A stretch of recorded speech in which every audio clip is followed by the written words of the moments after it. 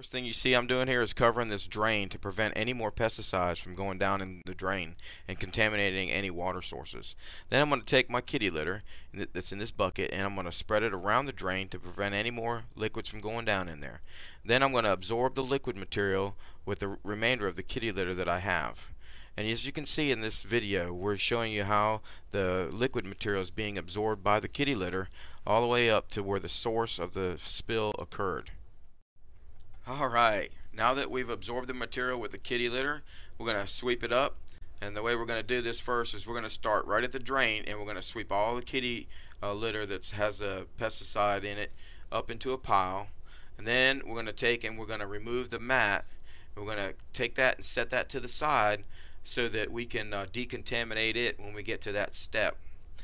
Then we're going to go back and we're going to finish cleaning up the rest of this stuff and shoveling it up into the bucket. And then we're going to make sure we do a good job of getting all this material up. It's pretty easy to do it off of concrete, which is not as porous as asphalt. It's a little bit tougher when you try to get it off asphalt.